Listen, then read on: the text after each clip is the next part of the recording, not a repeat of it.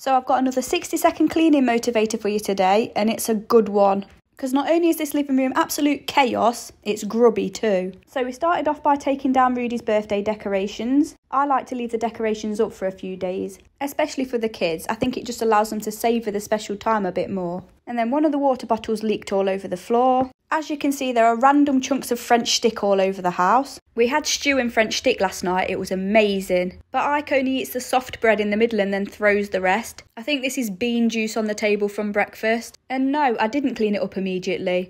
Outrageous. We went and played in the garden for a bit instead. If it's a school day and Rudy's not in the house, I like to wait till Ike's having his nap to start it because it's just easier. And then I thought I'd risk doing the hoovering, but it nearly woke him up, so I stopped that. We've been doing a lot of gardening recently and mud just seems to be getting everywhere in the house. I like to get on my hands and knees and do a mop in here. I just think it does a more thorough job. And then I've just got to sort the settee and light a candle, and it's brand new again.